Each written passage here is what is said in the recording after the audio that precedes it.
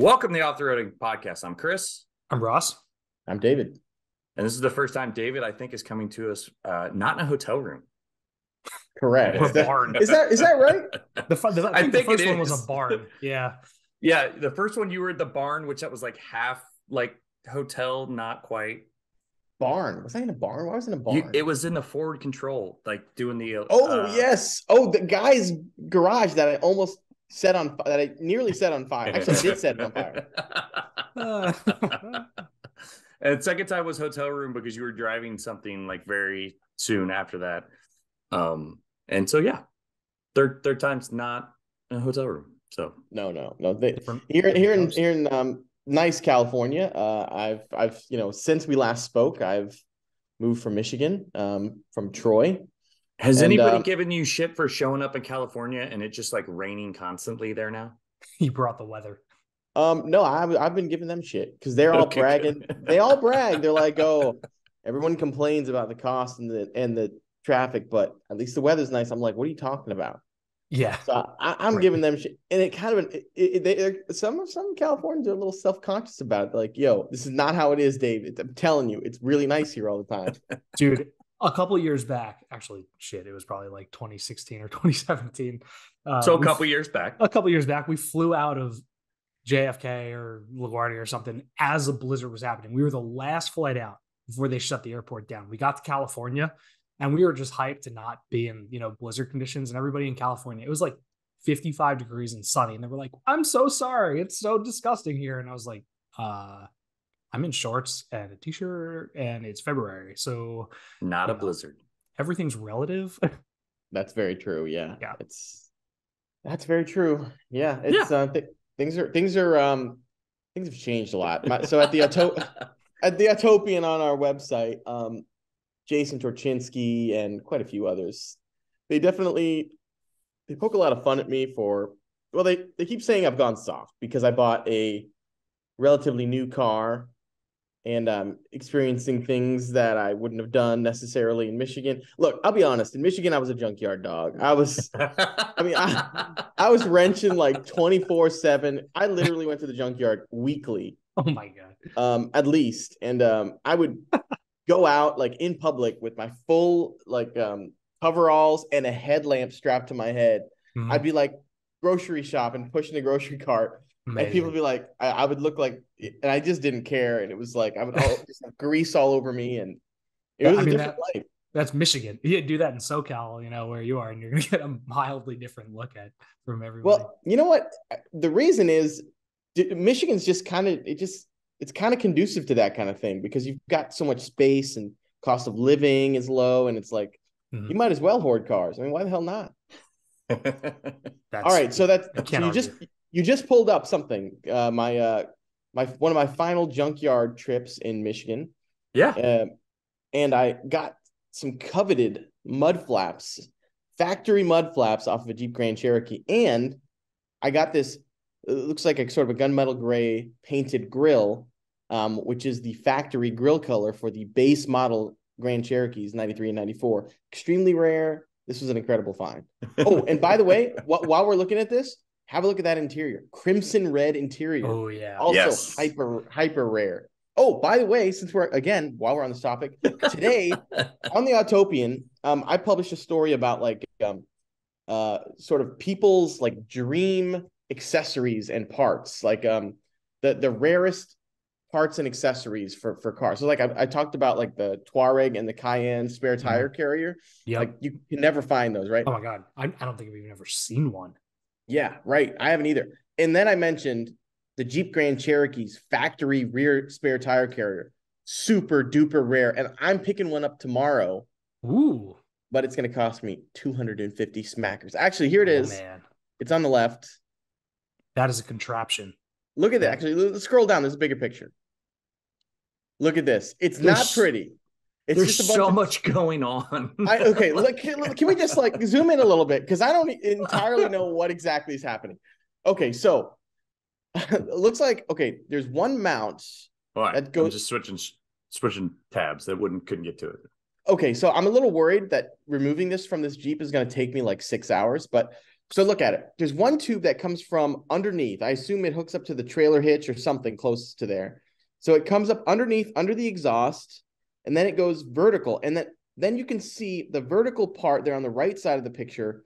That right there, like it goes into the bumper. It looks like it looks like it must. Does it has to. It can't. I think it does, because why would that little bracket be there? I think that goes through the bumper cover. And then let's just move down and to the left, and there's another like pillow bearing looking thing, and I think that ties into the hitch. Maybe, I don't know. Maybe it doesn't. But if you go up, you can see this big, right above where the license plate normally sits is this big plate that you clearly have to screw into the hatch. Yep. Yeah. And then that's screwed in, and then there's like this weird, like it looks like a circuit breaker type thing that you would just, like at Frankenstein, you'd like hit that and and then he'd wake up. You know what I think that might be? That might be, so it's a swing out, right? I think that's a latch. It's probably a latch, yeah. So you push it up to lock it in place, pull it down, and it'll open up, maybe. Theoretically. Yeah. So this is obviously not the most elegant spare tire carrier, but factory is golden in my eyes in some ways. And also, does the ZJ rear window pop open? 96 to 98, optional on 96 and 97, standard on 90 and 98, if I have that correct. So my plan is because that's so interesting. So my plan, from 93 to 95, it was fixed like you see here. If I have this correct, my plan is to find a 96 to 98, probably a 97 or 98, because that's where you see most of them with the pop-up glass. My plan is to grab one of those and install it onto mine. The color is the same red, so it should fit great. And then I'm going to put this on there, because for an overlanding vehicle, especially if you're sleeping inside, I want to be able to open as many windows as possible to get ventilation and all that. So yeah. That'll be interesting. Whether this spare tire carrier thing will fit on the newer one with the pop-out, I don't know. It's not elegant. Actually, one thing I want to mention is have a look under that exhaust. You can see how low that bar is, and it just chews up the departure angle, which is a big problem for me because I off-road the crap out of my cars. But it's still the factory spare tire carrier. If I were to get an aftermarket one, I'd have to replace this whole bumper. And at that point, I'm just sort of, I don't know. I really like the way it looks as a factory machine. So I haven't, I don't know. The fact that this is rare. Yeah. Be funny to do. You know how everybody's like hitch skids and all that stuff. You could do a skid for the bottommost the hoop that goes under for the tire carrier. That'd be funny. A tire carrier skid. The only one in the world. Oh, I think you need to do that. Because that's immediately what I thought of was like, you're going to drag the crap out of that bar. Yeah. So and then for context, David, I was just in Moab like 2 weeks ago with my stock Sequoia with skids and sliders. So like dragging it. I bet we were there at the same time. Oh, 100%. There were I was there the week before Easter Jeep, like the Wednesday, Thursday into Easter Jeep. So like everybody was there. Like I got back and I looked at everybody's pictures and I was like, okay, we were all there at the same time because everybody had the right amount of snow on all of the peaks. Just at the right elevation. Yep. That's funny. Yeah. So I drove, out at Moab, I was in a Bronco Raptor. Way better than my Sequoia. So this is the very first time that so if you go to our Instagram, you can actually see me in the Bronco Raptor next to the, one of the Jeep Easter Jeep Safari concepts, the 78 Jeep Cherokee on the 4xe JL 4xe platform. Yep. So this was the first time I took like a press vehicle because the move has me a little behind on some projects. The Grand Cherokee that I'm about to spend way too much money putting a flimsy spare tire carrier on, my plan for that is to build the greatest Jeep ZJ ever, but not really a modified one. I mean, factory parts, but the greatest ZJ ever. It's a 5-speed base model, crank windows, manual locks. It's got, what do I have for it? Okay. I got the mud flaps. I'm going to have the spare tire carrier. I got full skids. And I found out that nearby. Actually, I went to a junkyard recently here in California. Turns out junkyards here incredible, overpriced but incredible. I found a ZJ. Someone had actually swapped 410 gears into the axles in the ZJ, which is a hell of a find. What's factory with the stick? With a stick or automatic, so they didn't really distinguish 355s on the stick or automatic on the ZJ, but you could get 373s optional on the i6s, and all the V8s had 373s.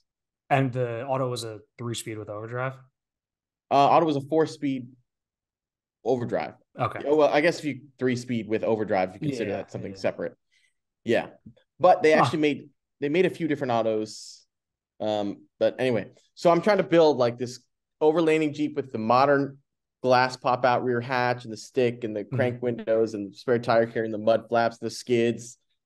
But I'm doing it on the cheap. The lift kit is going to be, so get this, on the Grand Cherokees to put a lift in the rear. What you do is you take the springs from the front and you just put them in the back. What kind of janky shit is that? What? That sounds about right. No, that's how they actually, if you get like a rough country lift kit, it comes with 2 springs, and in the instructions it says take the front springs and put them in the back. You get 3.5 inches. The most rough country thing I've ever heard. Say what you will about their parts. That's freaking weird. Had no also, idea. They don't send you new front springs. They go, take your old saggy ass front springs and put them in the back. That'll get you your 3 inches of lift. Yeah, not new ones. Yeah, exactly. Yeah, right. Crazy. The old front springs. That's right. Right. Yeah. Crazy. Yep. That's crazy. ZJs are so great. You know what? No one likes ZJs except for a couple of people. They're truly like us. In the off-road world, genuinely underrated. What's hilarious to me is that the XJ, everyone loves it, which they should, because it's the greatest Jeep. It's not the greatest Jeep. Okay, let me just specify it's here. Good. It's the good. The greatest Jeep of all time is the World War II Jeep. Let's get that out of the way. Yeah. But the best Jeep of all time is the Jeep Cherokee XJ. It's the best Jeep of all time. And here's what I mean. If you factor in cost, I think it's the best Jeep of all time. And I will gladly, if you have any contenders, I will gladly dismantle them. I got nothing. The XJ, it can do everything. Everything. Yeah. And it's cheap. Now you might say, well, what about you might say, well, what about the JL? Isn't it better? Yeah, but it's expensive. JK, right. Well, it had a 3.8 until 2012, and then now they're still expensive. Mm-hmm. Anyway, so the XJ, amazing. Everyone loves it. The ZJ, for some reason, no one cares. It's the same vehicle, and like mechanically, it's pretty much exactly the same. Dana 30 front axle, Dana 35 rear axle, same 231 transfer case, same manual transmission. Yep. 4-liter stick shift, 4-liter. It's like same unibody construction, pretty much. It's almost exactly the same, except it's quieter and it's a little bit bigger. But the only contender I can think of potentially is the LJ. That TJ extended cost. Yeah, right. And then at this point, cost and rust. Like so you're actually right. Like that is so I actually wrote an article in 2018, I think it was, and it literally the article was why I don't know. It was basically talking about why the LJ is the holy grail of Jeeps. Mm-hmm. And this is an article that I did not pitch to any of my editors. I just spent my weekend, I spent 12 hours over the weekend just writing a post that no one had approved. And then I was like, hey, we're gonna publish this today. And they're like, where'd this come from? And actually, I remember one of my editors, he said, is this based on a news peg story or what? Like, why'd you write this? I'm like, passion, dude. It's passion. I'm like, don't worry about it. Publish it. And it crushed. So many people read this story. You're responsible for the doubling in LJ price over the last 5 years. I think I might actually mention in here that they've gotten pretty expensive. It's crazy. I mean, a khaki LJ Rubicon with a stick is the same price as it was brand new. That is a crazy thing to think about, isn't it? It's crazy. Well, and Ross, we've established on the show numerous times that of the LJ, there is there's an author that I love to read. They made a movie adaptation of one of his books. There's an LJ that is featured in that movie, and that truck, they have a movie edition Sahara. Oh. So it's the movie Wow. Sahara, but they have a movie. Oh yeah, edition. right. Yeah, I've seen a couple of those. Yeah, and it's not a crazy package. Like it's literally like stickers. Did they sell it through Jeep dealerships like they did with the Tomb Raider one? I think so, but there's only like 3,000 of them. By the way, I kind of like the movie Sahara. Actually, I love that movie. Yeah, it's a great movie. So I love the book that it's based off. But anyway, yeah. McConaughey was a great Dirk Pitt, but Steve Zahn is not out. Sorry. Steve Zahn is awesome. Also, Strange Wilderness. Let the record show. Yes. I have an admission I need to make to the two of you. Okay. Hit it. I'm not entirely ashamed of it. Okay, let's first look at this. Holy crap. Yeah, that's as good as it gets. So incredible. It's not even that great. Like just. But wait, can we agree that those Rubicon wheels are one of the best Jeep wheels? Oh yeah. Well, actually, Jeep has had some great wheels, but for off-roading, look at the dish on those. That's fantastic. Yes, they're the Moab wheels. They're iconic. I would not have scraped my wheel if I had those. They're By the way, all the modern Jeep wheels are totally flat. You know, it doesn't look as good. Never thought about that. But you can put those wheels on any Jeep going back to like a YJ and it'll look good. Oh, absolutely. That's absolutely right. And they'll fit any Jeep. So those are 5x4.5 bolt patterns. So they won't fit a JK, but everything from like, well, not SJ, but XJ, YJ, TJ, ZJ, LJ, all that kind of sort of late 80s to early 2000s. And actually, turns out, and this is relevant to my, yes. And I think maybe the KK, I'm not 100% sure. Ooh. But it turns out, so I've been looking for wheels for my Overland build Jeep Grand Cherokee. And I want your guys' opinion on this because ultimately I want to take this thing around the world. But I'm concerned because the ZJ the only steel wheels that it ever came with were 15s. And finding 15-inch tires in rural parts of the world, that's the issue. difficult. Yeah. But like, you know, go ahead. Yep. How much tire do you plan to run? Like 32-inch, maybe 31, 32. Okay. So, I mean, yeah, 15s are going to be hard to find. Right. So that's the thing. I'm like, okay, well, I got to get some 16s, but you could not get a steel 16 on a ZJ at all, or XJ, or YJ, or any of that. So why do I want steel? I don't know. I always think that, like, okay, a steel wheel, two reasons. If it cracks, you could weld it, but aluminum wheels are strong, probably fine. But the real reason is no one's going to steal a steel wheel. That is true. Now, that's true. To be clear, they're going to be wrapped in tires that are worth something. But if you've got a shiny aluminum wheel plus tires, it's just more incentive to steal it. Yep. So, I mean, I like hammer a steel wheel back to shape if you have to. Right. I like the idea of a steel wheel. And so I found out that pretty much the only 5x4.5 steel 16-inch wheel that Jeep ever made was the KJ's Steely. Really? So I'm going to be running the Jeep KJ Liberty's steel wheels on my ZJ. That's possibly. It's possible the KK had a steel wheel, but I don't think it did. Now, I don't love the KJ steel wheel because it doesn't have as much dish as the ZJ's, but we wrote an article on the Autopian. It was actually our suspension engineer Hubert Mees wrote about it, and he wrote about why vehicles with with an independent suspension and a rack and pinion steering system have less dish in their wheels, and it's all about scrub radius. Hold on, is that right? Scrub radius. Yeah, it is about scrub radius, and he's right. You know, when I look at cars with independent suspension and a rack and pinion steering, they don't have dish, and all the ones with deep dish are steering box setups.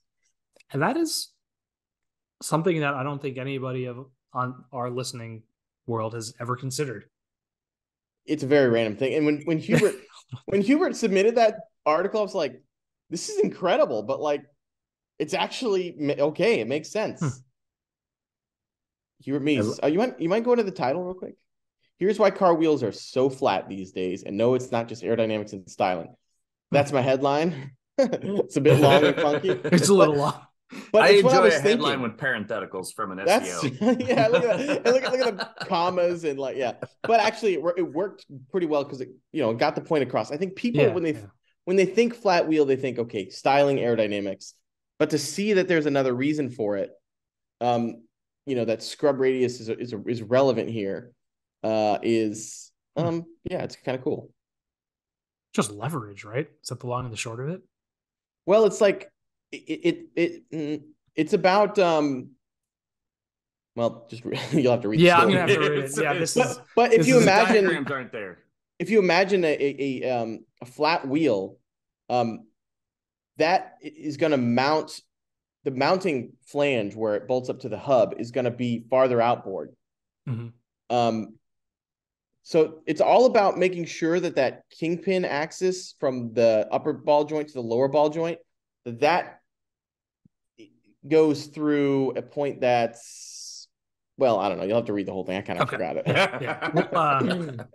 We'll circle back on that one once we understand what's happening. For the listener, the diagrams are complicated. No, but it's worth reading and you'll enjoy it. But the point is, the KJ has a rack and pinion setup. So its wheels are flatter. So the Steely that I'm going to get for my ZJ is not going to have very much dish, which I'm not thrilled by. But is it it's the big 5-spoke? They're like thick spokes. It's a pretty basic wheel, honestly. I think it's a 5-spoke. It's pretty basic. It'll look fine. I might put the center caps for my ZJ on it. I might drill some holes for it if they're not already right. So I think it's this wheel that I'm grabbed. I could be. Oh, come on, Google. Big images, Google. What's the general consensus on KJs these days? Because they had about 30 seconds when they were cool and people were doing like small lifts and 32s. And you mean in 2002? 6? Yeah. Yeah, I would say when I was at Camp Jeep in 2005, they were. Yeah. They were popular, and we referred to them as diet Jeeps the whole time. Wasn't there also a CRD diesel? Yes, there was, and I hear they're not the most reliable. No. So here's the thing. This is the biggest image I could find. That's it. By the way. Yeah. There it is. That's an extremely basic wheel, and usually there's a center cap with it. Yeah, this one's pretty beat to shit. So yeah, that's Even by David Tracy standards, we're walking away from this wheel. I mean, I would absolutely run that. I would sand it. You would. Yeah, that's a rattle can away from being beautiful. Yeah, it'll be fine. It'll do the job. It's simple. It'll do the job. And ultimately, the way I see this ZJ is it's going to be a Grand Cherokee with 3.5-inch lift, some 32-inch tires on KJ Steelies. It's going to have mud flaps, spare tire carrier, and it's very basic. 4-liter, 5-speed. Hopefully, it'll kick butt. Next question: what's the weight limit for the tire carrier? Oh no! So a 32 on a Steely, I wonder if that'll be on a 17-inch or 16-inch Steely and a probably 55-pound tire. How much were stock tires back then? That's a good point because the stock tire was a 235, 75, 15. That's the biggest factory tire. And then 40 pounds. And that was on an alloy. So I'm probably adding, I don't know, what am I adding? 10 pounds in the wheel and probably 25 pounds on the tire. Yeah. So, we're adding some weight for sure. And it's very interesting. We'll see how that goes. I bet you might be adding some support to your mount. Yeah. You're probably, we'll see. We'll see. Honestly, it looks sketchy, man. That spare tire carrier looks so jank. Your shakedown run, whoever is tailing you better be on the lookout. By the way, why $250 for that spare tire carrier? Not the best way to spend my money, but it's so rare. I just can't resist. That's freaking hysterical. I think it's a good investment. Like, I think you could flip that in a couple of years after you've used it for a while. You'll never lose your money on it. Oh, okay. All right. Theoretically. I appreciate it. Well, who am I talking to? I'm talking to you guys. Yeah, seriously. Okay, we're not exactly. This is an aftermarket one, but notice that they had to replace the whole bumper. And it doesn't look bad. It's not, I really like the factory look. It looks all right. And I think this is his exhaust has moved up a little. Gas plate, skid tank. So this guy, AZ Off-Road, I've been following him for a while. So his setup is about what mine's going to look like in many ways, because his is red, his is 95 and back styling, so pre-facelift. He's running 31 by 10 and a halves there, which I think on the XJ 31 by 10 and a half looks fantastic. I think on the ZJ look a little bit small because of the wheelbase. Yep. But he's got to skid it out, and mine's going to look more or less kind of like this, maybe a little bit, a little bigger tires. And I have a winch up front, a free eBay winch that's going up front. It's going to be a budget build. We are fully on board with drive what you have. So 100%. How much? Go ahead, Dave. Currently, what I have is a Jeep that's never run, that does not have an interior because it was a parts Jeep, and it's been sitting for years. So I have nothing. But actually, this brings me to a point. I think I started saying that I may be slightly ashamed. You did. Okay, before we get into the shame, I sold that because it was too nice. That is not shameworthy. I mean, it was literally fuck it up. It was literally too nice. I was like, I can't off-road this. I have to get rid of it. So anyway, okay. So here's where the shame comes in. I had a choice. I wanted to buy a more modern car because I don't know. There it is. There's the one I kept.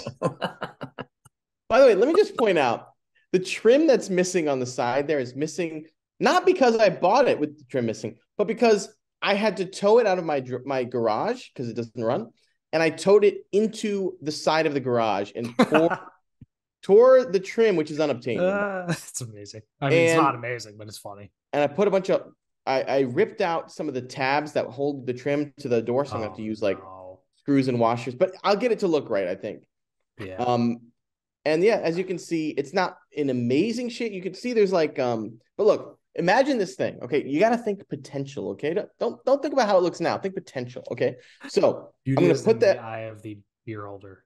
That's right. So look, imagine putting some trim on that door, putting some nice condition wheels on it, replacing both front and rear bumper covers, painting that red trim piece behind the rear window, installing new lights, which, by the way, when I was in Germany visiting my parents, I picked up Euro headlights. That's right. Amber indicators. You should pull those up because the ZJs with the amber indicators. That was a thing?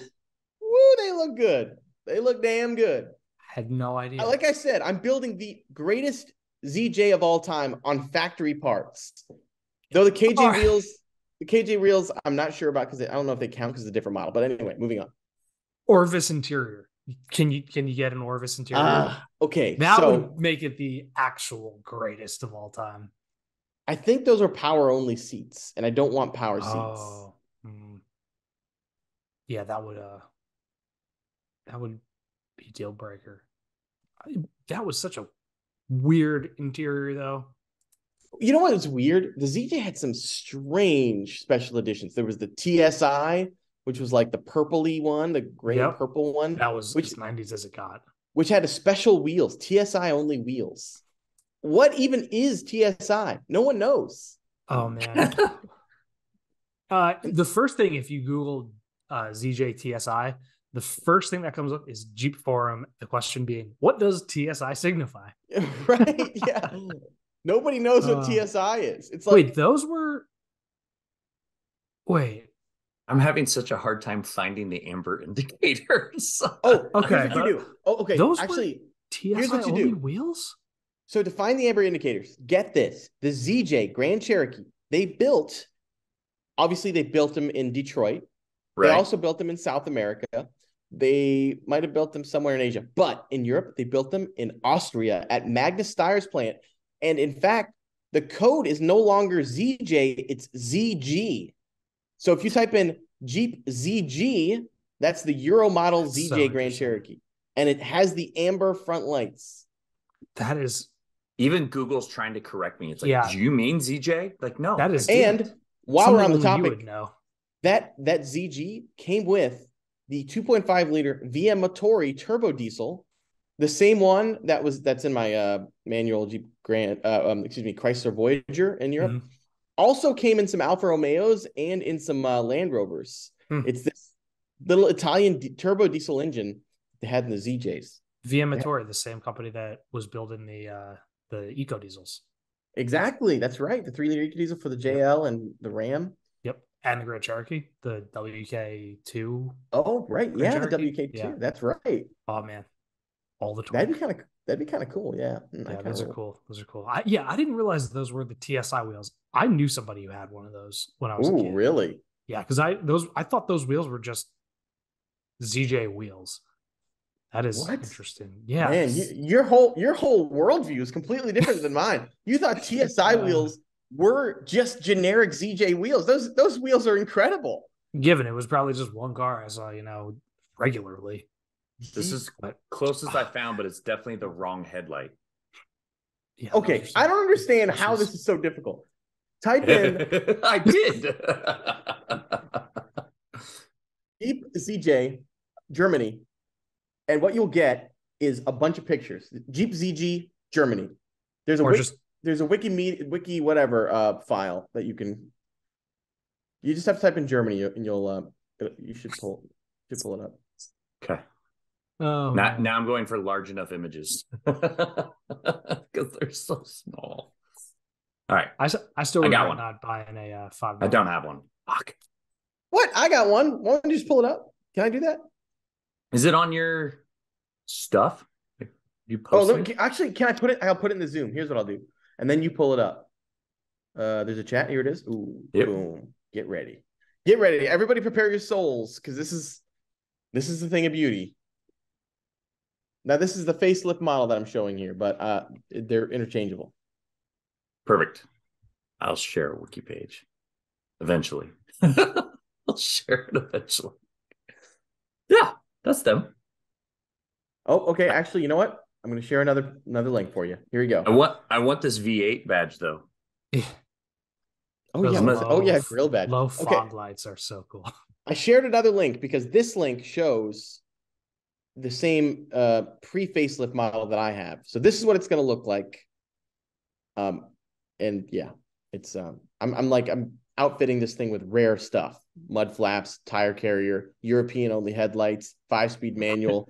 Where are we in the world? Is the 5-speed full-time 4-wheel drive, or is it 2? No, it's selectable. It is selectable. Okay. What did they call that transfer case system at the time? They call it command track. Command track, right? It's the same thing that was in the XJ. Okay, look at that. That's what mine's gonna look like. Look at the amber indicators there. Normally those are white. I like amber. What I won't have, you see the turn signal repeater there on the fender? Mm-hmm. Yeah. I won't have one of those, but maybe I can find. I feel like importing that from Europe would be a little ridiculous. Whole fender. Yeah, because you'd have to get the whole pre-cut. Or I could cut a hole and try to get the little. No, there's no way. No. And then is there even a connector? No, probably not. Probably not for your wiring harness. You'd have to ask. Just buy the lights and 3M tape them onto your fender so it looks like it has them. Yeah, just get an orange cup and just put it, just glue it on there. Make it look. Imagine having a fake turn signal indicator. That would be the deepest cut. That's not the worst offense out there, though. You need one of the Amazon rechargeable lights that you can hit with a remote to just have it run that little light. Yes, that's right. I saw somebody do rock lights the other day with self-powered light switch things. They just taped them into their wheel wells. Oh, what about the closet ones where it's a big circle and you go boop, and you push that's it what they taped into their wheel well for rock lights. I respect it, but I respect it. Okay, so we need to get to the shame that I was trying to bring up. So I had a choice. I got to LA and I was like, I think I want a more modern vehicle because these highways are spitting these old cars out. They're chewing them up and spitting them out, in part because my old cars are not in amazing shape.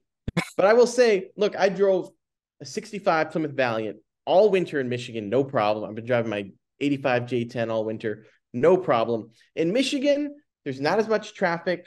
the roads are wide, and you can take surface streets. Like Woodward Avenue will take you all the way down to downtown Detroit. Yep. Here in LA, you got to get on the highways if you want to get around, really. You can take some surface streets, but they're a bit of a nightmare. Like they're not like straight and wide. Yeah, there's people parking on both sides. So I'm like, let me get something a little bit newer because I got to like commute to work now and have like responsibilities now. I got to like, so it's like, I can't just be wrenching 24/7. So I had a choice to make. Do I buy a Jeep Wrangler JL, a vehicle that I helped engineer, or do I buy something else? And I just specifically a BMW i3. Now, I realize in the overlanding crowd, this does not make sense. In the overlanding crowd, why would you buy an i3? But hear me out on this. Maybe there was logic, or maybe you guys will both roast me. I'm fine either way. Okay.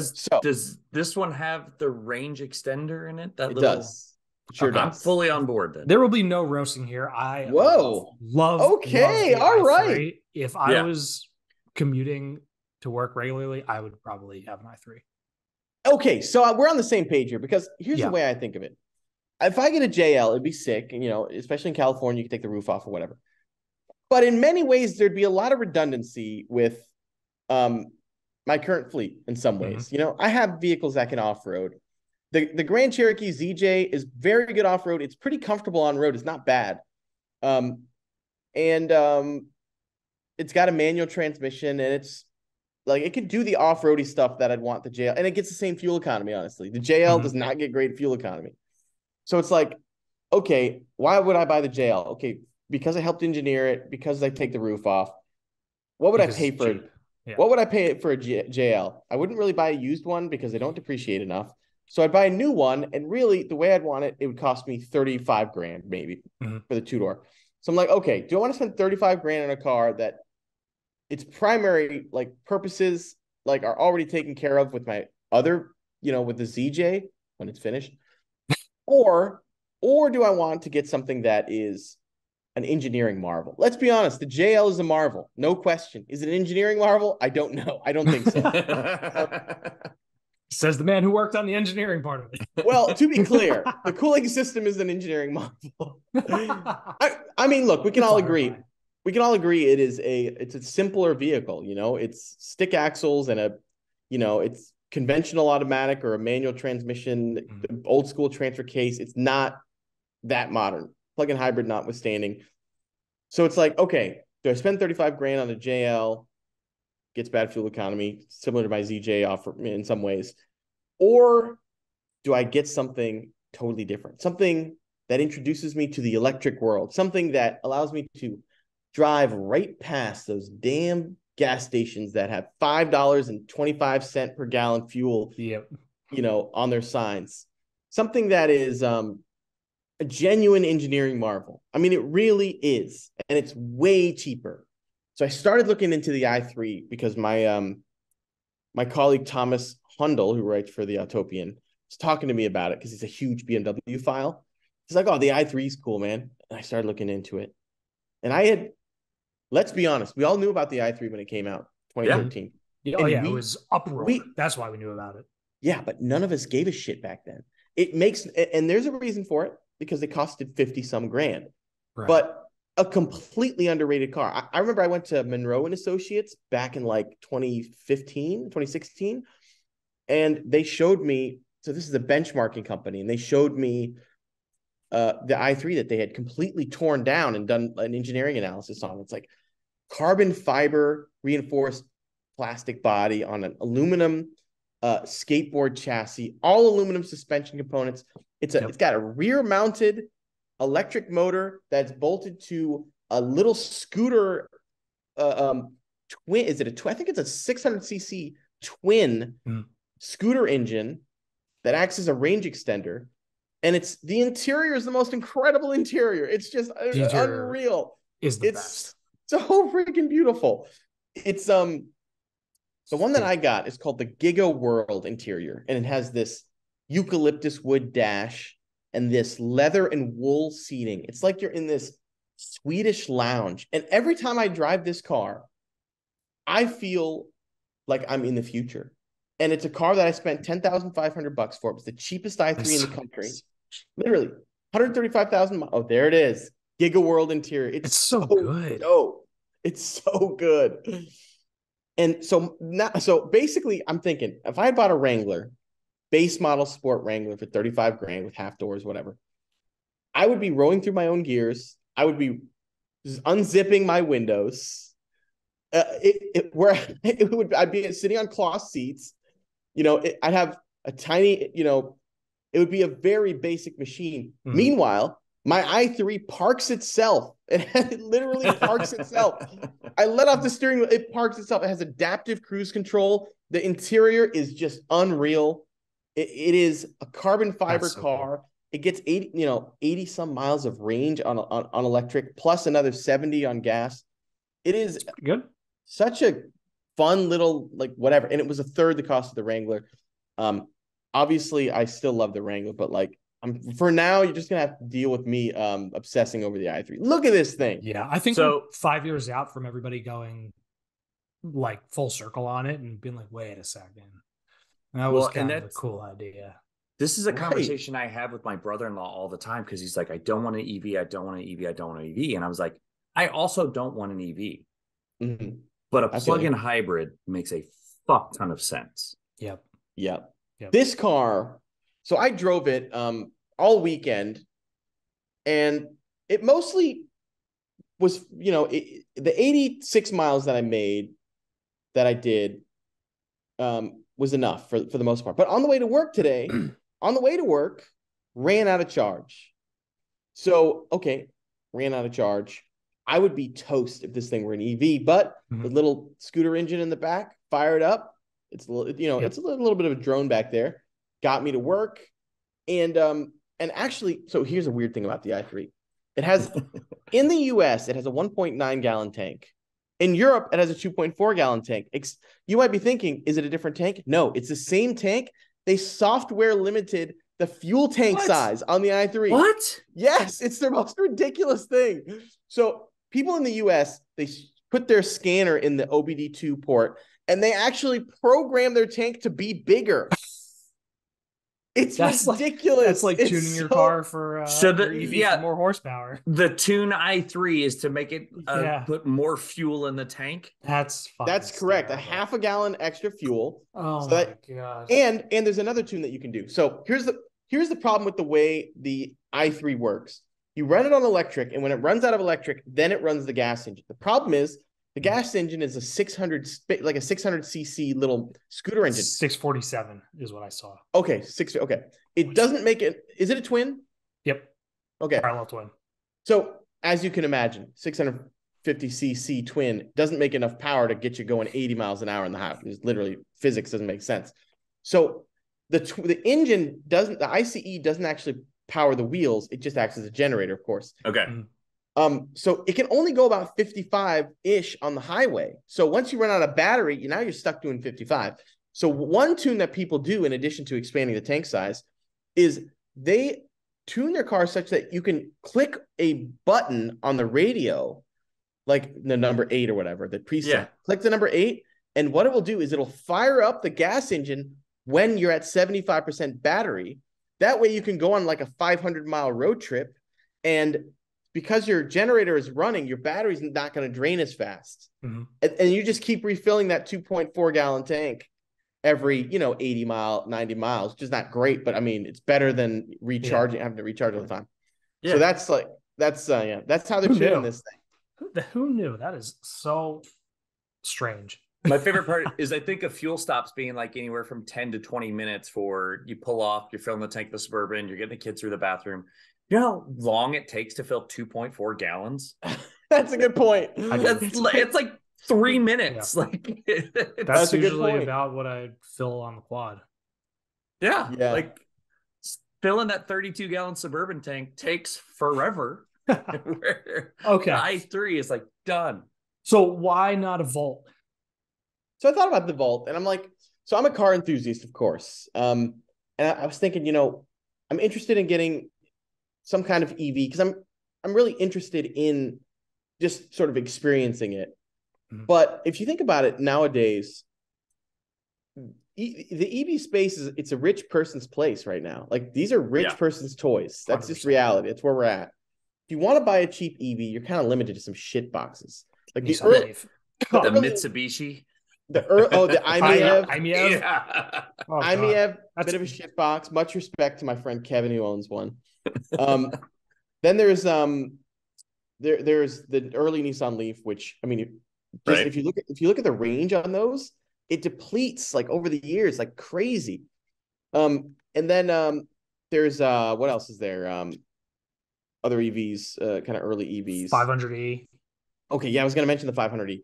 Also have battery depletion problems, and they didn't have a ton of ranges to begin with, so there's not a so none of those are interesting to me. They're Golf shit boxes. Anyways, e-Golf. Sorry, the e-Golf is kind of whatever. It's like it's not a really interesting car to me. Yeah. Then you start getting Spark EV. There was also similar like battery depletion issues, but I heard it was quick though. And then you get to cars like the Volt. And the Volt I like because, you can get your 35 miles to work, and then you can drive on the gas engine at that point for however many miles you want. And those cars are reliable. The Volts, they last a long time. The batteries seem to do okay. But there's a very big difference. Like one of the reasons I didn't just buy the i3 because it was an EV. I bought the i3 because it's an electrified car that satisfies the enthusiast side of me in a way that I don't think the Volt would. Okay. Like the Volt, all the sense in the world that makes. Like the Volt, I think is cool, but it feels like a Chevy Cruze that just happens to have some amount of electric ability. And I'm not interested in the Chevy Cruze. Yeah. The i3, when you drive there was a diesel manual Cruze. Oh, that is cool. Right. That's interesting. But there's no stick shift on the Volt. The i3, whereas the Volt feels like a Cruze with some electrical capability. The i3 feels like it is essentially built like a supercar. Like the i8. It's built like a supercar, and you sit in that interior, you're like, I feel like I'm in something special right now. It's not lightning fast, it doesn't have a ton of range, but there's something about this car that is special. And like, if you're an enthusiast, does it use the word monocoque? Oh, no, actually, I wouldn't use that. Okay. Well, you could call the carbon fiber part of it a monocoque because it's kind of but there is a battery and a suspension that's, all hooked up to it. It's, this thing is, it's for me, it's like a great way to get into the EV world, but like still have an enthusiast car that's affordable. Mm-hmm. It's actually kind of the only one, actually, when I think about it, the only car that really fits those very narrow parameters I'm looking for. Not too expensive, enthusiast car, electric. And has a gas hybrid. And has a gas helper, which I think is critical. My off-road tie-in here is you have pizza cutters for tires. Yeah, look at those things. Look at how skinny they are. Look at them. More motorcycle tire than pizza cutter. You're gonna stay on top of all that off-road stuff. That's this thing's gonna slice through whatever. Okay, fun thing about the i3. So these tires, they're so narrow. And as you can imagine, a huge tire like this, I think these are 20s in the picture. I have 19s in mine. Good Lord.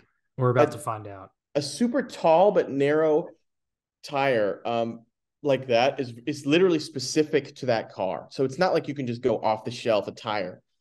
So this means you have very few choices for tires, and they're very expensive. And what sucks, they wear out so damn fast. Even though they're like super eco tires, my God. 155, 60, 20. Yeah. You said the 19-inch rims? Mine are 19s.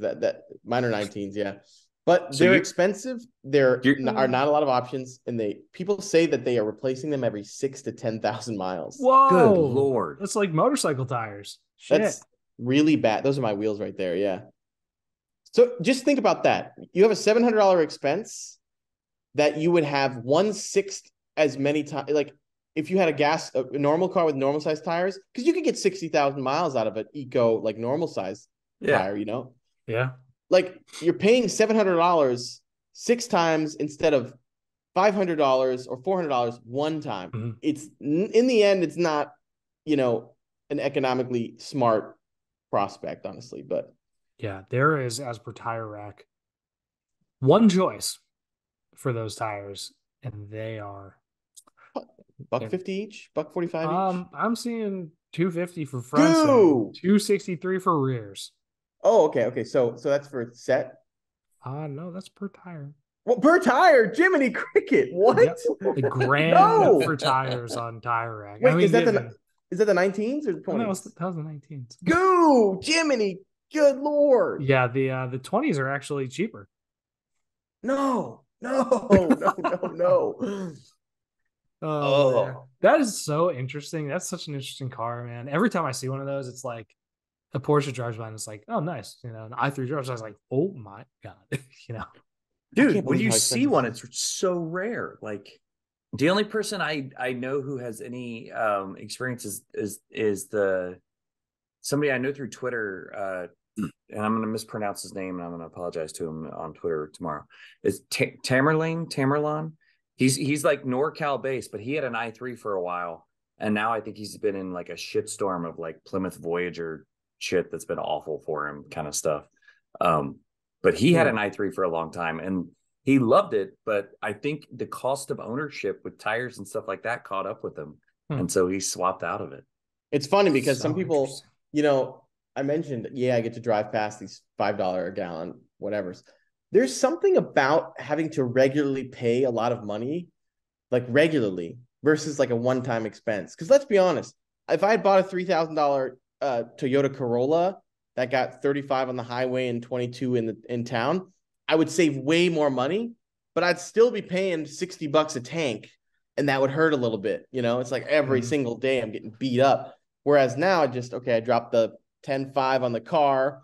Every now and then I spend the tires. It's not logical. You know what I mean? It's totally not. It's illogical. Speaking of logic, can we talk about the Australia trip? Oh, yeah. We're about to talk about no logic whatsoever. Yes. Okay. Let's get into it. Tell the listeners what the inspiration for the trip was, what happened on the trip, and where you left it. Okay. I mentioned earlier in this podcast that in Michigan, I used to daily drive a 1965 Plymouth Valiant in the winter. It had a three on the tree. It was great. Actually, it was really reliable. Slant six. Anyway, one of our readers, so I was doing that while I was at Jalopnik. One of our readers is a guy named Lawrence Rogers. He's from Dubbo, New South Wales, Australia. And he sent me, he was like, oh, I'm a big fan of Valiants. We had bunches of Valiants in Australia. I'm like, oh, that's cool. And he even sent me a sticker all the way from Australia to Detroit. It says another Valiant still going strong. I put that on my Valiant's bumper. It's amazing. Anyway, so he and I were strange. He and I just became friends over social media. And he eventually, we were just talking. He would show me some things at his, in his home in Australia. And he showed me his own Valiant, which is like so different because it's a Ute, which is like a pickup truck version of the Valiant that I owned the sedan. I didn't realize they made a pickup truck version of a freaking Plymouth Valiant sedan. That's crazy. Mm-hmm. So he, became friends. And then one day he's like, hey, look. So he does farm insurance out in the middle of the sticks out there in New South Wales. And so he sees all sorts of crazy cars out in the farms. And he's like, hey, look at this one I came across at this old farm. It's a Plymouth Valiant with your slant six, and it's a truck version. I was like, man, that thing is sick.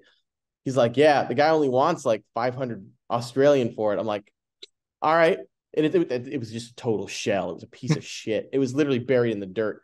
And I'm like, oh, really? Well, you should buy it, and I should fly over and we'll fix it. And it's only $100 more than your ZJ spare tire carrier. yeah, exactly right. And so he actually buys it. Like the next thing you know, he sends me a picture of him trying to tow it up onto a flatbed, but the tires were seized, and he had to like do all sorts of janky shit. But he eventually got it up onto a flatbed and towed it back to his house. He's like, all right, when are we doing this? I'm like, oh shit. I guess I'm going to Australia. I've never been to Australia, but I own a car in Australia now. So this thing was just a piece of garbage. Like, I'm telling you, the worst conditioned vehicle I've ever owned by a factor of 1,000. And if you've looked at my postal Jeep, that thing, I had to weld a 2-foot part of its rusty frame. Like, it was worse than that. Bad. That's a yikes. It was so bad, in fact, that when I got to Australia and looked at it, I said, we can't fix this. It's impossible. So I had booked a 5-week trip to Australia to fix it. Got there, I was like, impossible. But luckily, Lawrence had purchased a parts ute, and that was literally, it was less complete than the main vehicle. It was just a shell, literally just the chat. It didn't even have body panels. You can see the shell right there on the left. So the parts car is on the left, the main project's on the right. The main project, I looked at it, I'm like, it cannot be fixed because it looked like it had been jumped. The frame was bent. The floor is a unibody. The floor was just crushed up. There was no way I was going to get that through Australia's strict inspection. No freaking way. So I was like, okay, is all hope lost? Is it like I just came here for 5 weeks? We're going to screw around. Well, then we put the parts ute up and the frame was solid. The unibody was rock solid. And I'm like, but we only have actually at that point, we only had 4 weeks. I'm like, we have 4 weeks and all we have, our starting point is this shell. It doesn't even have body panels on it. No electrical system, no seats, no dash, no engine, no transmission. The axle's wrong. I have to replace everything. No exhaust, no lights, nothing. It's just the body in white. And I'm like, well, we might as well let's just go for it, right? Let's just freaking go for it. And Lawrence is like, you're right, mate. Let's do it. And he was like amped because he's like, here's a journalist he's been reading for years. And he's like, he's gonna wrench with a journalist he's been reading for years on a car that he knows like the back of his hand. Lawrence, I'm telling you, this dude, he knows Valiants like no one, Australian Valiants. So he's like, dude, she'll be right. I always say, I'm like, dude, there's no way this is gonna work. He's like, she'll be right, no matter what. Like we buy an engine, it's bad. He's like, she'll be right. We get another engine, it's bad. He's like, she'll be right. I'm like, we've gone through 3 engines. He's like, no worries, mate, no worries. I'm like, what are you talking about? Okay, so I'm not really sure what these are. That's not it. This is actually Lawrence's article. Oh my! Oh, this is it. Okay, so he's been writing some stuff here and there. But anyway, so he and I, there it is, the final product. He's put some decorations on it. He and I spend 4 weeks every single day for, in my case, like at one point we spent a 26-hour day wrenching on, like for 26 straight hours, wrenching on this. I think it was crazy. And we turned it into this to keep going for 26 hours. Well, they have these things called Anzac biscuits. They're like, Anzac stands for Australian, New Zealand. Something, and they're like these patriotic biscuits that whatever. Yeah, I ate those things all day, every day in the garage. Okay. Sometimes that's all I ate. Sometimes we had these sausage rolls, which is like really high density, like basically some like Hot Pockets in a way. Mm-hmm. So after 4 weeks, we were able to get it. Like we found body panels, we found an engine. He had an engine sitting around that we tested. Okay, we threw it in there. We bolted up a random transmission he had bought from a farm, and then we figured out, okay, we took the bench out of the other ones. The whole town came together. Like a tractor farmer came in. He was like, oh, I'm good with electrics, no problem. Tractor farmer comes in, goes through the wiring, finds shorts everywhere because the wiring had been under the, probably 30 years, just been getting bombarded with sun and rain. So a tractor farmer came in. The local hot rod guys came in, and they started like doing metal work and welding exhaust. One of Lawrence's neighbors, a guy named Hud, hot rod legend in Australia, Australia-wide. He happens to be his neighbor in this tiny little town. And Hud comes over and just helps with all the welding of the holes because you have to get through inspection. And we're just like, that's the starting point right there. You can see it's like, this is the nice side of it. There's no glass, no door panels, zero. Anyway, after 4 weeks, we got it through inspection. And then I took it on the trip that was the main point of it all. It was from his town, about, I think it was 300 miles to the biggest ute show in the world called the Denny Ute Muster. It is the biggest ute show on earth and also a country music festival headlined by some really big names. This year it was Brad Paisley. So the thing made it there. The only things that happened is the speedometer basically exploded because it hadn't been greased. And then the second thing is the alignment got so bad when we put this heavy like bull bar on the front that it wore one of the tires and it blew up. Oh, that's fun. So the Denny Ute muster is just crazy. Like it's like a Burning Man in Australia in some ways. Like people are just going nuts. Just like naked. People are like running around naked and like, you know, drinking, doing all sorts of strange shit. Does it get more Australian than that? No, but it seems very Australian. It is a country music redneck festival with Utes, and I showed up. I should show you the picture of what mine looked up like. Finally, I showed up in this really feral, as they call it, which is feral is like redneck basically. I showed up in this really feral looking Ute with this crazy janky looking rhubarb in the front with a sheep skull on the front, and it was a hit. It really was. Awesome. That's so good. Yeah. Dude, that rhubarb on the front is thick. Oh, you got a picture? It's so heavy. Yeah. The funny thing about the rhubarb is that we got it professionally aligned. Actually, we got it professionally aligned, and then we put the rhubarb on, and it weighed down the front so much that the toe was wrong, and it blew up the tire because it was that bad. Oh, sounds about right. So I'm going to send you a link to the finale article because the finale shows really the whole arc of the whole really it was 4 weeks of wrenching, 5 weeks of travel. That's crazy. And just scroll through this and you'll see what we start with, what we had to do, and what we ended up with. Would you do it again? Oh, yes, absolutely. Yeah, like I don't even know why I asked. I can only imagine how awful this is, and I'm on board. Like, I lost 5 years of life expectancy from this, but it's worth it. Oh man, how hot was it out there? It was the winter, so it was actually cold. Oh, okay, yeah, that would have been a totally different experience, opposite side of the seasons. Oh yeah, I mean it was almost as cold as California out there. I'll tell you.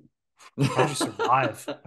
Okay, let's scroll through this. Okay, can you go back up to the a little bit more? Okay. So audio listeners, the article on the Autopian is called Chris, go back to the top row for like 1 second. So I can How an Australian town came together to help an American fix the most hopeless car on earth. Go read that. Read that. Okay, so it starts by showing the basically what we started, the starting point. So this shell here is what we started with. The parts car. Yeah. Which became the main car. There's not a whole lot going on there, really. It truly is a shell. And so this is skipping a lot because of the final article in the series, but this is us distraught because we realize we haven't even started the engine. It's the day before the inspection. We find out that one of our fenders is wrong, which means we can't install our lights, so we have to find a new fender. Our electrical system's everything's screwed up at this point. So this sort of chronicles the 6 days prior to the Denny Ute muster. We were really distraught because Lawrence goes to shift gears because it's a column shift and we're trying to adjust it. It's a pain in the ass. He goes to shift gears and it goes bang.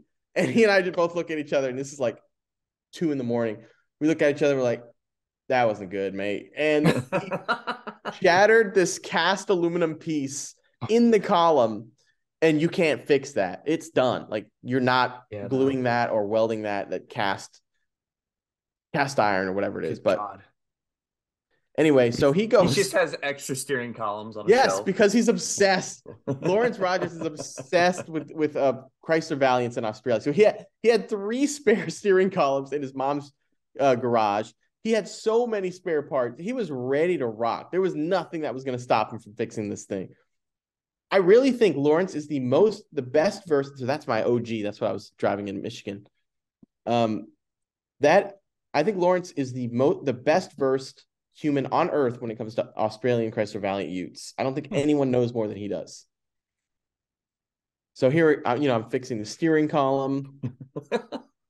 And then here, look, local fabricator, Henry, unbelievable guy. He and his friend Callum, look at the custom work they're doing on this guy. And these guys My are God. doing like insanely expensive custom body work. Like we're talking like $500,000 car type stuff. And they come to our shed after work, to our garage, to like work on this total pile of garbage. Dude, that's how you know car people just love cars. That's right. Like, totally. Car that says it culture all, in Australia. So they were doing wiring and it was just a nightmare. So car culture in Australia is crazy. They love cars in a way that you really only see, paralleled. I think, rural parts of America sort of loves cars, similarly. But, cities in America are more pockets of car lovers, instead of, huge, huge waves of them. They were just getting sheet metal for door panels. We can just kind of crank through this because it's a bit long, as you can see by the How many words is this article? I think A like lot. 10,000, 12,000. Oh my God. Yeah. It's anyway, we could sort of maybe well, look, you finally ate something. Look at this. I'm eating a Chico roll, which is some obscure, it's like a burrito, except there's no meat in it, and no one actually knows what's in it. They're just like, eat it, it's fine. That's not concerning at all. Oh, look, have a look at that. Look at that. Check this out. The newspaper in front of me, the local paper did a story on our stupid build. Oh my God. What town is Lawrence in? Dubbo. He's actually in a tiny town. Okay. He's actually in a tiny town, like right outside of it. But yeah, I love Australian town names though, because they always have some quirkiness to them. Like, oh yeah. Plus, you have Denny too. A lot of them are like Aboriginal names. Mm-hmm. So shifter linkage, Jesus. Yeah, like this is a nightmare. It literally, it seemed impossible. But the only way that it was possible was this small town in Australia. All the folks just get it. They love cars so much. They're like, oh, some weirdo Australian, some weirdo American is working on a shit box. Okay, I want to see this. I want to see what this dude's up to. And they all come over and they all help. And without them, it would not have been possible. But the transformation in 4 weeks is crazy. If you listeners, if you're not seeing what we're scrolling through, the transformation is sensational. Look at me. I'm sitting on a wheel on the inaugural drive. And I am beat. I'm not well there. Look at that. I don't even missing a tail light. The exhaust, we just literally bolted to the rear bumper. This is dedication at its absolute maximum here. Did you get ill at any point? Like, just the amount of hours you're in a completely different ecosystem. Like, did you catch a bug at all? No, fatigue really screwed me over though. Like, I was making some dumb mistakes, like some really like worrisome mistakes. At one point, Lawrence had to teach me how to use a set of pliers because I knew how to use it. My brain was going so slowly. I was working so much and I was still 12 hours, basically 11 hours, like time difference, And so I'm like, my brain's making these really stupid mistakes. And Lawrence is like, what's going on? Like, there's some turn the screwdriver this way. And I'm like, dude, I don't entirely know what's happening. Down under, man. Yeah. You're just asleep. You're like actually working on the car, but you're asleep. Pretty much. Look at that interior. We put an interior together. Yeah. It's not bad. Mexican blanket. Yep. We put a dashboard in there, of course. Do they call it a Mexican blanket in Australia too? Yeah. Yeah, they do actually. Okay, good. Look at that. That's the original interior. Holy fuck. Crazy transformation. To that. Yep. It's crazy, isn't it? Oh my God. Everybody up to date on their tetanus shots? I absolutely am. I get one every week. I just I actually have an IV drip of it. Yeah. I just assumed you took pills at this point. Like, instead of the like the green juice with all the what's it called? Like the wheatgrass or whatever. Just doing tetanus. Binge. Oh my God. I mean, at this point, I'm surprised I haven't. Yeah. Tetanus is no joke. So everyone pay attention, get a tetanus shot. It's really bad. So seriously. We joke around about it, but it's a huge deal. Yeah, don't fuck around with that. It'll bite you. all the other projects. Well, yeah, this is like we're waiting for the inspector to like tell us. And meanwhile, we're checking out this. Look at that. Look at all those carburetors. This guy in Australia, he's the carburetor guy in the town of Dubbo. And we're talking thousands, literally mountains of carburetors all around. And he has these World War II Merlin engines in his garage. Whoa. Like, what the fuck? It's amazing how much people love cars in rural Australia. It's unreal. Well, to them, it's life. Like if you can't get around, you can die. Of course. Like, it really is. I mean, it is life. Look at that. We passed inspection. What a great moment that was. Because you realize if I hadn't passed inspection, then I would have spent 5 weeks not really writing nearly as much as I should for a website that we had just started. Literally, the Autopian was like a couple months old. And I'm taking all this time off to fix this car. And like, imagine if we hadn't accomplished that and I just flown home, what a massive waste that would have been. Instead, we're able to actually get it done. It goes on this incredible road trip, has a couple of issues, and you end up with this just incredible story and something that very aligns very much with the our readership and the stuff they're into. So I'm very grateful. Is this last check mark say it's okay to pull a trailer or caravan with that car?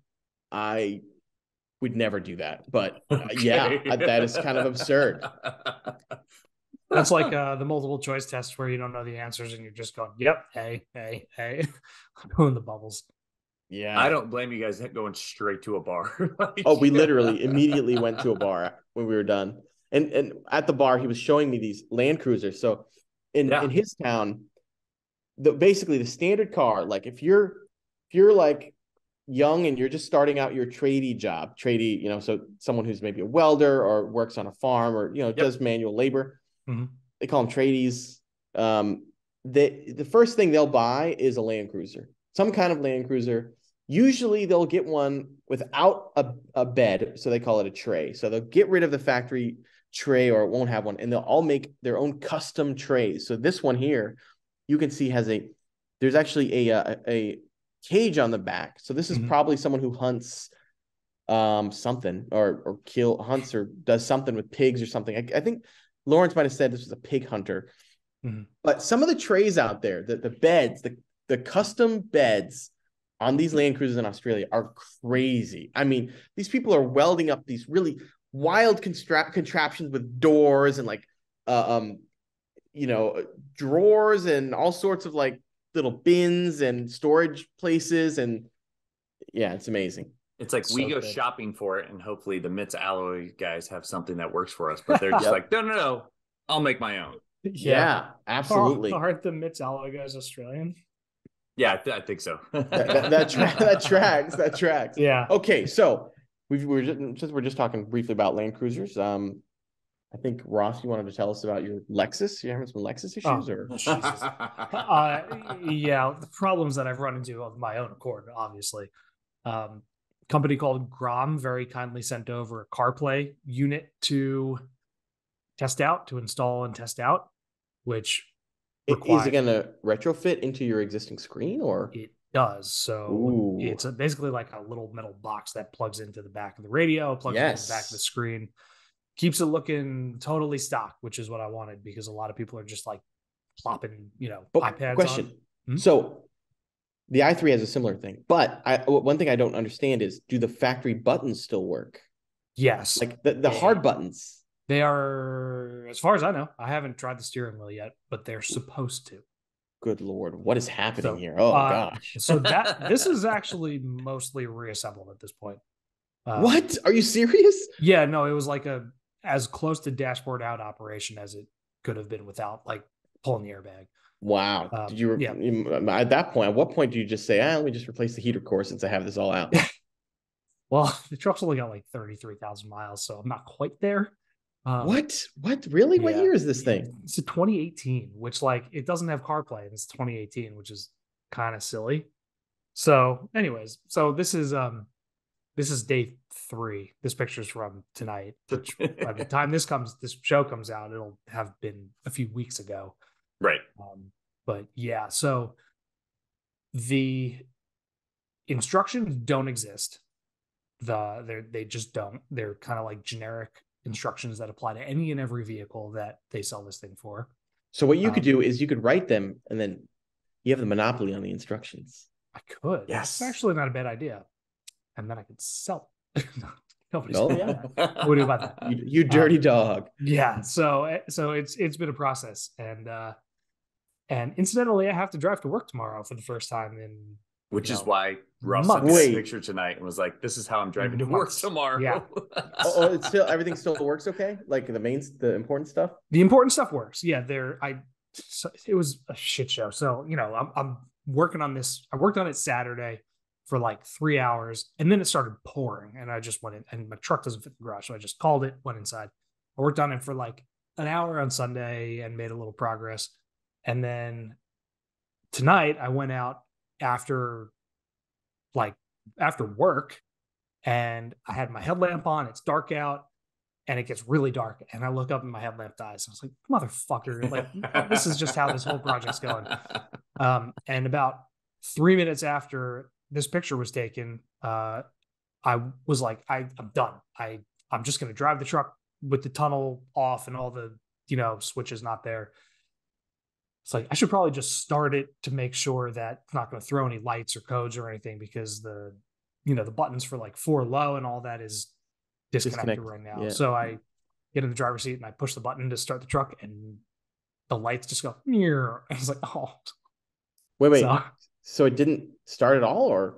No, I had the door open probably for 5 hours over the last 3 days without actually starting the truck. So you didn't disconnect the battery. Yeah, dude, I do that. I disconnected the battery for the first 2 hours, but then I got to the point where it was so much back and forth between like go to the front of the truck, put the battery on, go back into the truck, plug stuff in, see if it's working.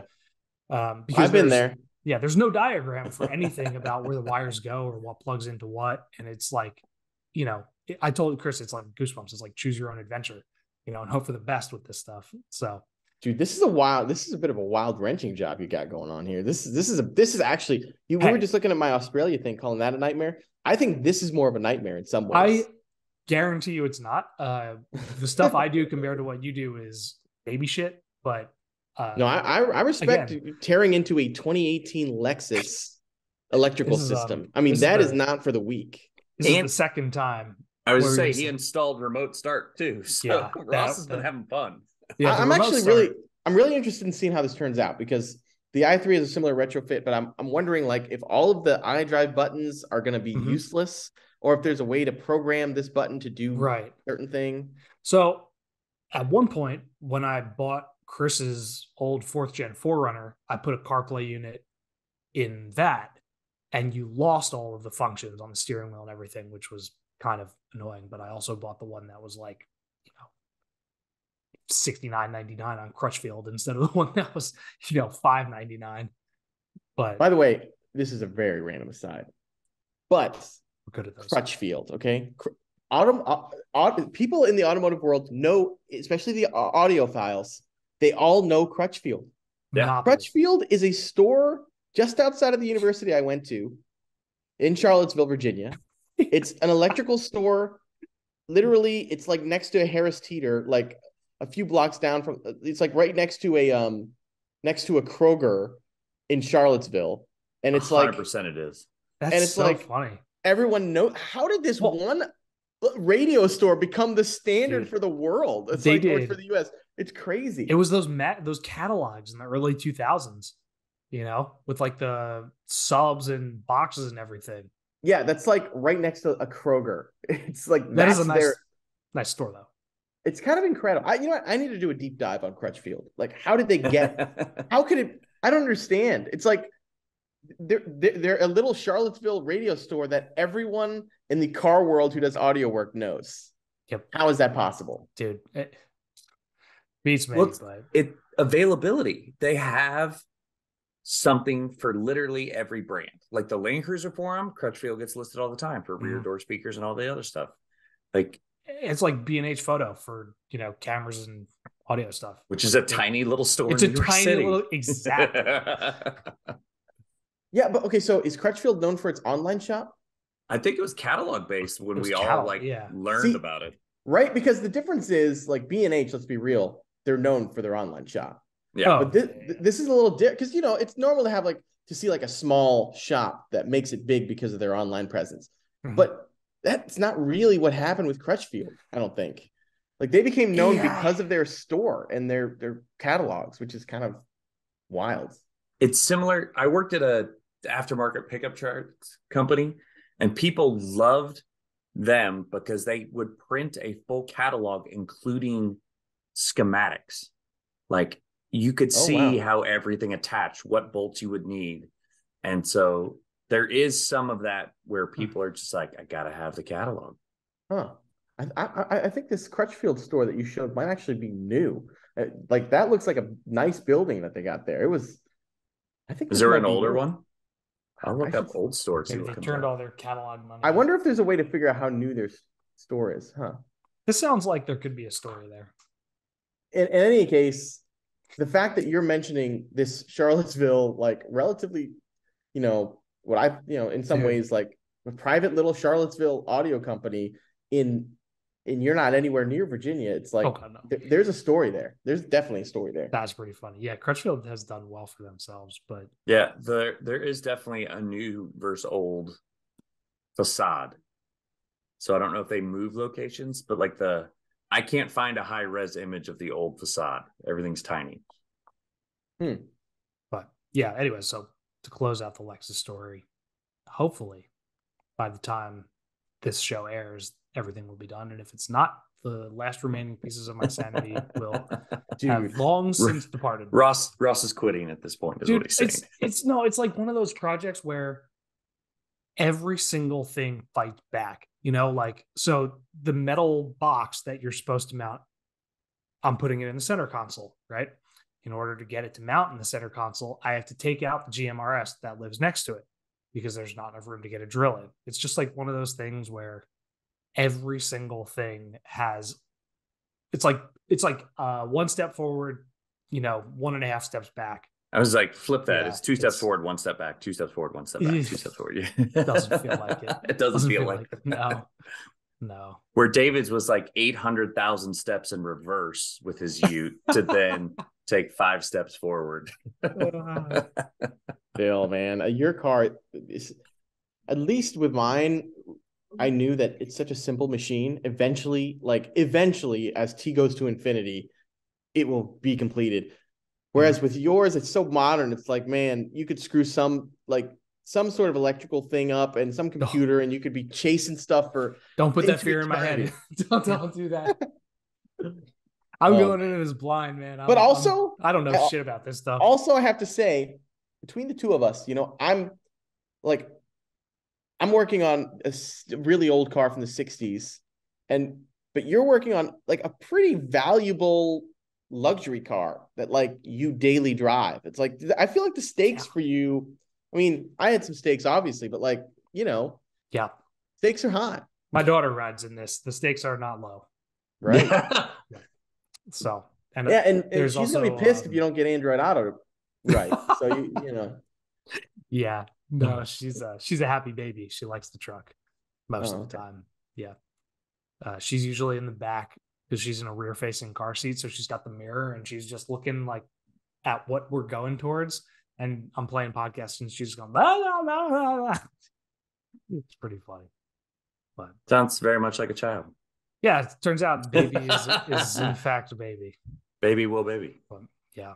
Yeah, no, I got to get this thing done and start writing it up because it's overdue and there are other projects. So it's funny that you've taken this route because, David, I bought a 2000 LX470 with the standard or with the factory head unit in it still, and now have to figure out my own version. Okay, when did that happen? A month ago. It's been very recent. So it's. Champagne?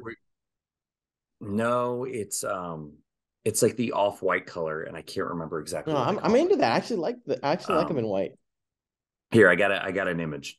By the way, which is if you guys don't have one of these things, these portable, is that your little jump pack box things? Yeah, invaluable. I used to have those, but the problem is I would always leave them outside. I left everything outside in Michigan, and they would expand and just stop working Oh because my gosh, they would short. Anyway, that could go very badly very quickly. So anyway, yeah. That thing is okay. Hold on, keep it there. Yeah, it's beautiful. It's fantastic. Legitimately beautiful. The white color looks great. The white on black, the contrast is kind of like a stormtrooper look. The thing is fantastic. And we're gonna beat well it done up. On this. Great find. We're gonna beat it up. I feel so bad. And it's like subtly built, you know. It's not like crazy, you know. It's really nice. Well, and that's the thing is like, so I just took my wife's daily driver, which is a 2008 Sequoia with skids and sliders out to Moab. Cool. Had a great time, brought it back. We acquired this truck right before that trip, but didn't have time to get skids and sliders underneath this. Otherwise I would have driven this. But even while I was out there talking to people, they're like, don't do more. Like, and so this will get skids, it'll get sliders. Maybe you'll get a locking diff in the back, because when you add a locking diff, no one realizes you've added a locking diff. And so you can do more. And people are like, wow, that's great. You're like, yes, it is. But really, I don't think we're going to do much more to it. We're just kind of leave it as is. We got to get some Bluetooth in there, obviously,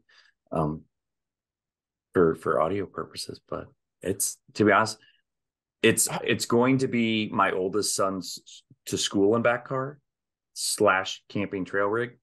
And he's not old enough yet to drive to school. So like, I'll drive my daughter goes to the daycare in the Suburban, and then I drive this to go get lunch in the afternoon. Like, so I've been having a blast. That's awesome. Swapping back and forth. That thing. Okay, so how are the leather seats? Because I know those tend to crack up front sometimes. They are in pretty good shape, but you can tell like there have been some repairs done. And I know an upholstery guy here in town, so when they finally do go, I will go to him and I will get them recovered. But no, they're in pretty great shape. I don't know if I have interior photos or not. So I haven't. I need to go take it and do like a full. Here you go. I got an interior shot. I really appreciated mine when I owned it. It wasn't the right car for me, but I really like it was really well engineered. Mine had 265,000 miles, and it was great mechanically. It really was overbuilt. And that's the part like the Sequoia has the 5.7, so it's got an entire liter more of capacity. This 4.7 in this truck feels perfect, and the wheels and the tires are a little oversized. It feels great. It soaks everything up. It doesn't. Truck too, and it has the AHC delete already done, so I don't have to go mess with that. My AHC worked just fine, actually. Well, my Sequoia has the AHC as well, so that's I live in both worlds. Yeah. You know what? How is it that in the overlanding community, Toyota is so popular in the US? There are certain. How did that come about? I mean, obviously, around the world they had old Land Cruisers. Here, we never really got this. I mean, we did, but like, really, the people. I feel like if you went to some kind of overlanding meet here, you'd see a lot of like nice Lexuses and 4Runners and Tacomas. Right.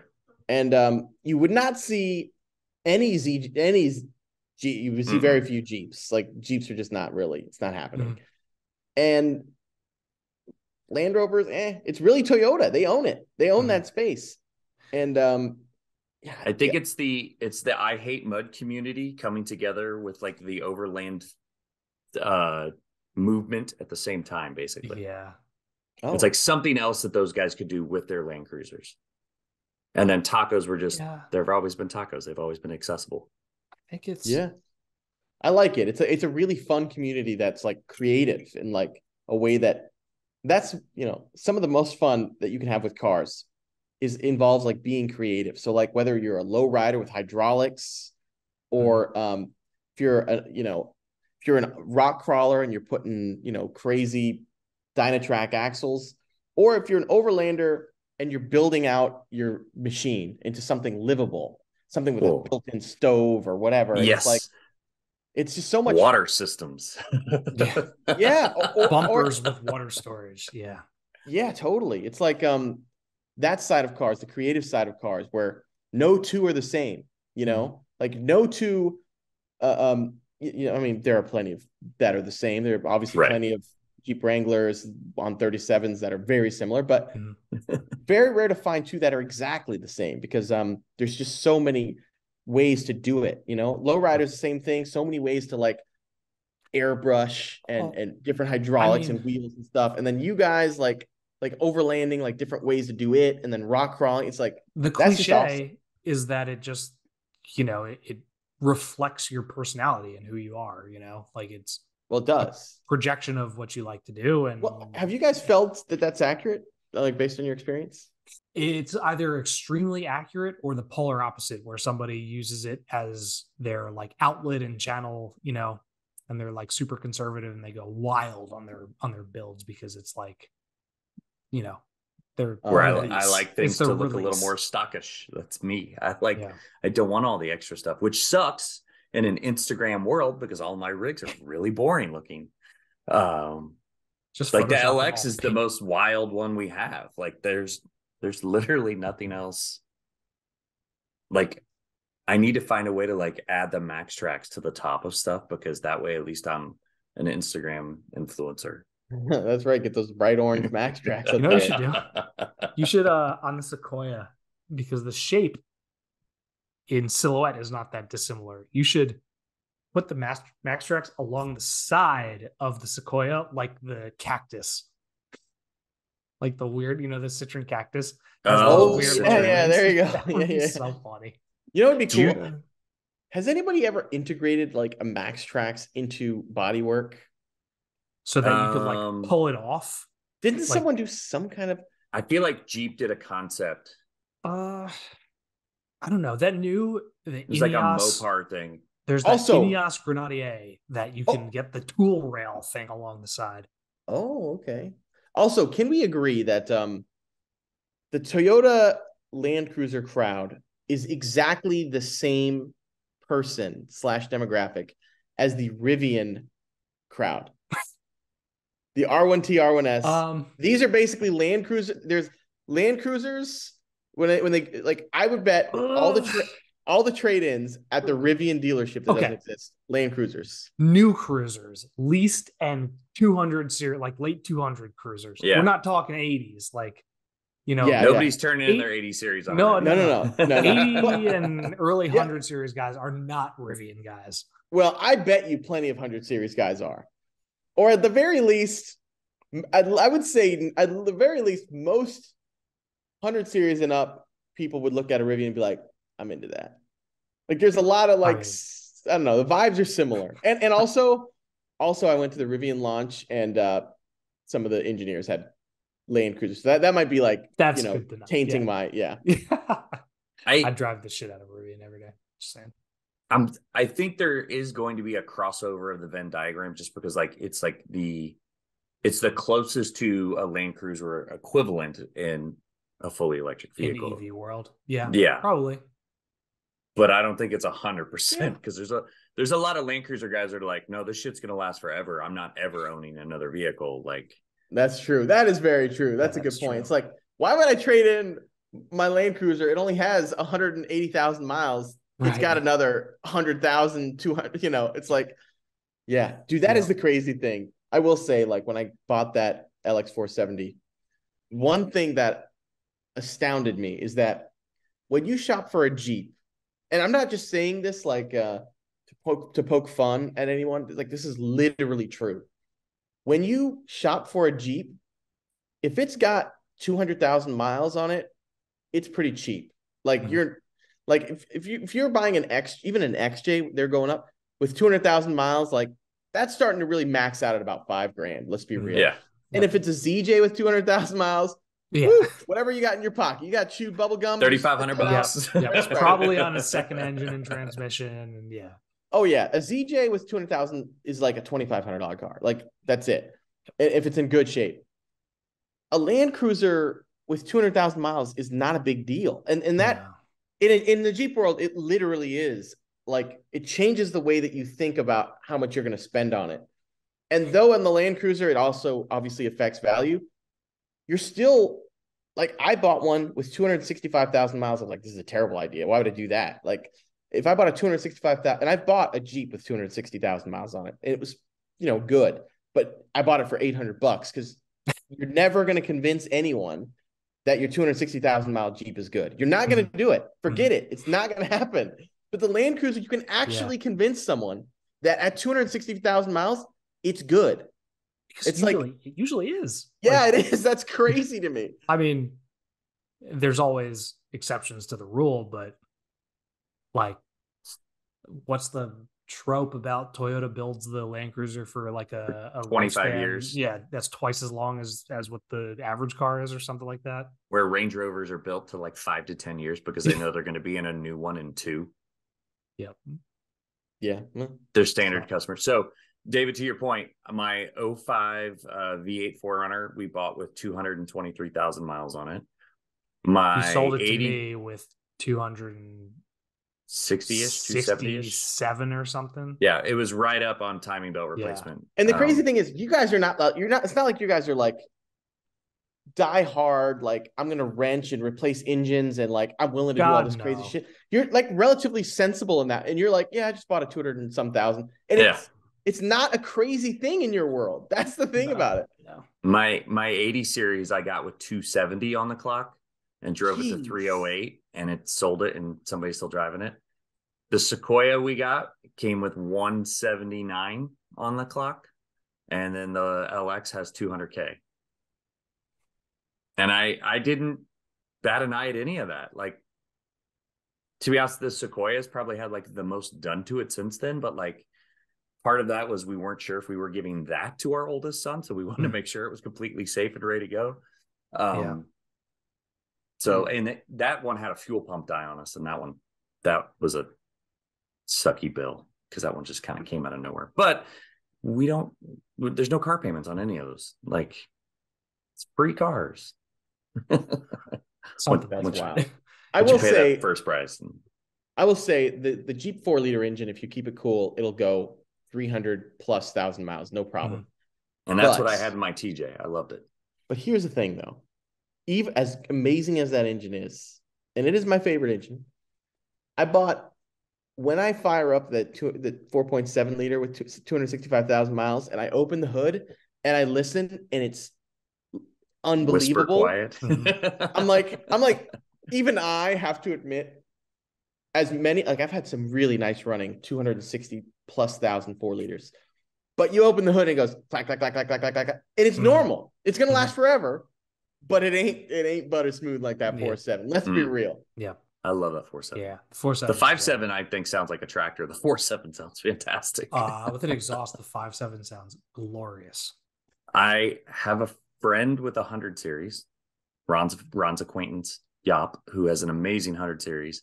He's got a Borla exhaust on that 4.7, and it is very good. Yeah. I wish Borla made something for the GX, but I also don't, because that would just be something else to do. Purchase. Yeah. Oh, question. On your GX, do you have a fold-out rear table that comes off of the swing? Oh, you do? Yeah. Oh, on the inside of the door. Yeah, it's from an Australian company called Kaon, Kaon.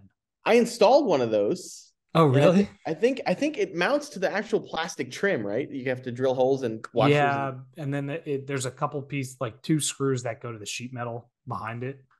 But yeah, I have used it for making meals, fixing vehicles, and changing diapers. I was just saying, please tell me you change a diaper on that thing. Wow, you put a child on that. Oh, yeah, kidding? Dang, okay, that's a real faith. Very, very useful tool. She's a reasonable sized kid too. Like, she's not like a massive kid. Like, no, she was probably 13 pounds when I was doing that. So about the weight of a CV. Oh yeah, CV actually. That's actually a really funny way to equate child's weight. Car parts. How much in car parts does your kid weigh? Yeah, your kid. How long in the delivery? How do you install my kid weighs 1 BFG MT. One unit bearing. Dude, I got a kid who's all 4 tires. Like, okay, dang, okay. Getting older, he's a big kid. Oh yeah. My kids are huge. Oh man. All right, guys. It is very late on the East Coast. Super duper early tomorrow. Yeah. Ross, you actually have to commute. Yeah. Yeah, actually in a dismantled car, you poor bastard. You get some sleep, Ross. Yeah. The dismantled I'll wrap car it up real fast. But... So you can rate and review the show wherever you listen to podcasts. We're on just about all of them. God damn it, there's that one that guy asked me about, and I still haven't remembered to check my notes. It's on my phone. I got to figure it out. Is it like Flivver or something like that? No, it was. God, what did he call Flubber. it? Castbox. I got to see how to get it on Castbox. That doesn't sound like a chatbot made its name up or anything. It's probably AI created. So you can like and subscribe on YouTube. You can follow David at David N Tracy and at the Autopian. But it's the underscore Autopian, right? The underscore Autopian. Really, you should just visit theautopian.com. Yes. Highly recommended. Oh, thanks. And then Ross is not like the one from Friends, and I'm at Overlanding Dad. And if you had been going to the Autopian, you would have been following along with all these articles and having a lot of fun. Yep. I will give some SEO crap to the final wrap article does not have the word Ute in the title. That's why I couldn't find it. Damn. Okay. I'm gonna have to change that. I work at SEO all the time, David. That's all I got. Fair enough.